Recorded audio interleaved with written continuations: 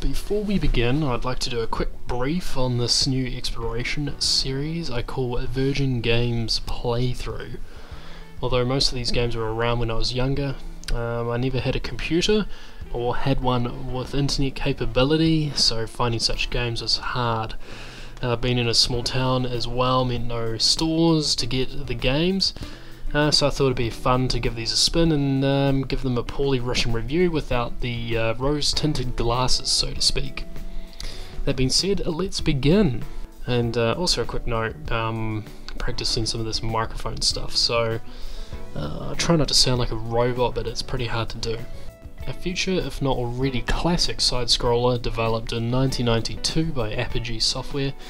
You're a rather pixelated Agent 006, and your mission is to secure the plans to some laser satellites. If you're into Commander Keen and Portal, this one is easy to pick up and get straight into, and there are 3 episodes set out as missions, and we're playing the first, The Hunt for Red Rock Rover. While researching this game, it turns out there is a speedrun completed for it. You can check the video description if you would like to see that. Now let's explore the slightly forgotten gem. Booting into the game, you're treated with the classic PC speaker beeping away there, and loaded into the familiar maps. One thing I noticed is sometimes it can be a little bit tricky to navigate around. These edges from the trees and buildings sometimes block your movements. Reviewing the help menu tells you the whole story. Basically, you're a very usual 006, and you're tasked with retrieving the blueprints for the mega laser. Otherwise, humankind will be melted like a crawfish in a boiling pot. And it's the usual story of fighting your way through the levels to complete the map and access the main fortress. Along the way, you'll be filling your pockets with keys, no doubt from a key bowl party. Extra ammo, some kind of speed, gunpowder, and a barrel. Items of interest are not really that interesting, but you get security radars to destroy, the teleporter, dynamite to blow the doors off the exits, and the precious blueprints. Doors to exit, computer terminals for Pornhub and disabling security objects, and the floppy disk that boots them. Bonus point items include these things, and I gave up writing anything here so you can just read this for yourself. And the real meat of the levels is provided by vicious enemies you will encounter. We have the guard that moves at a snail's pace, the red guard that moves at about a walking pace, the ninja that swings a wet tea towel around like a roid rager in a gym locker room, the blue ninja that moves fast and shoots rocks at you, and lastly the thug, who's just really like the blue ninja but naked. Some other characters you will bump into are a ceiling mounted stun gun, very annoying and frustrating, a floating electric corkscrew that showers you with electricity if you run under it, some form of red LED on wheels, and some sort of evil Blendtec blender that shoots at you if you get too close.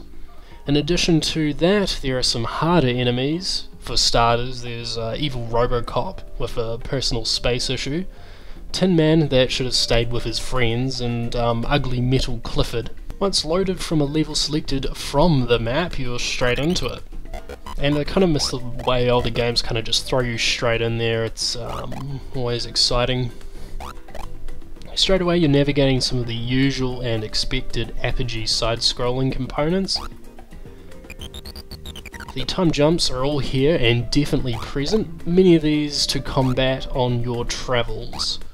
Landmines also to avoid. I like having these here as well. I don't think they're that common in other Apogee games. And one thing I figured out early is some of the robots explode, and their flying metal carcass can give you damage.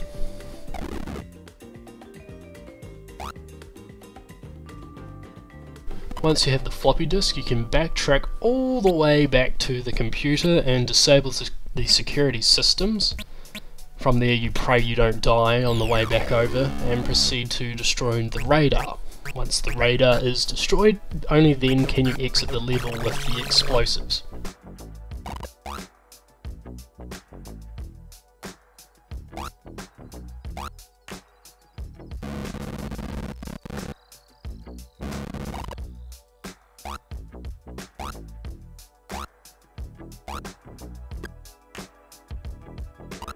Some of the levels, like this one, can kill you upon entry, but once you figure out to stick to the sides, you can get around such traps.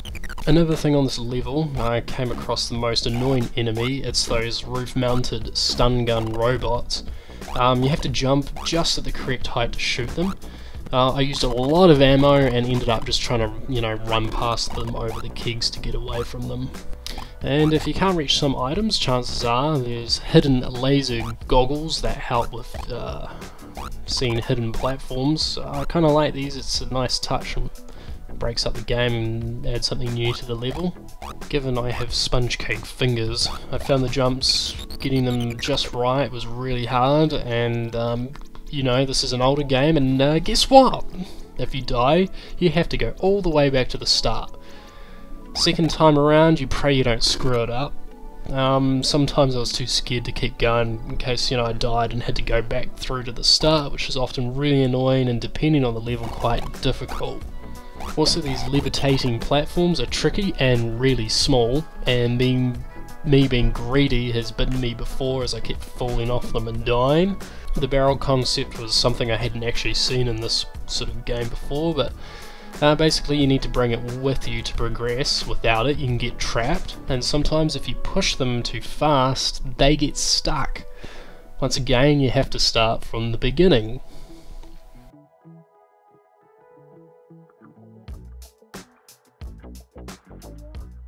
I didn't enjoy some of the jumping. Levels like this one took an hour for me to complete because I kept falling off or I jumped into the wrong spaces. Also, sometimes the jump key just didn't do anything and I fell to my death. Plenty of close calls as well in the levels, breaking up the excitement. The final level on the shareware release is a big chunky platformer. It's not too hard to progress, but I did find getting the final blue key quite tricky, often missing it and having to start from the beginning of the level, and being careful not to get kebabbed.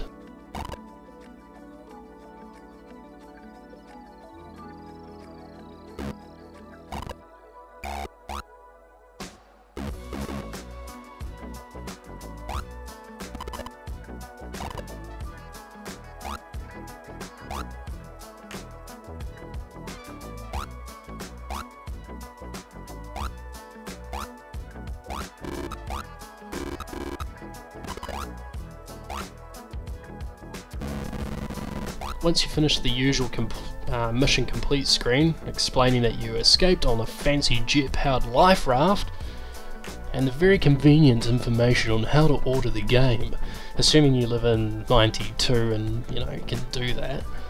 And that's it. With that, you're back at the main menu. Overall, the shareware version provides a few hours of entertainment. As I said, if you've played other Apogee games like Commander King, Crystal Caves, Biomenace, then you'll be right at home. This would be one for your collection. And I like this one because it's less frantic, but also a bit more strategic. It's not so hard that you can't figure your way around the puzzles. And sure, some of the levels are annoying and repetitive here and there, but it's just a product of its time, really. But yeah, I'm looking forward to trying out the episodes, and it was a lot of fun. Thanks again for watching, everyone, and hopefully the robotic voice from the script reading wasn't too bad, and as I said, we'll work on that voiceover. Anyway, thanks for watching, and I'll catch you guys later.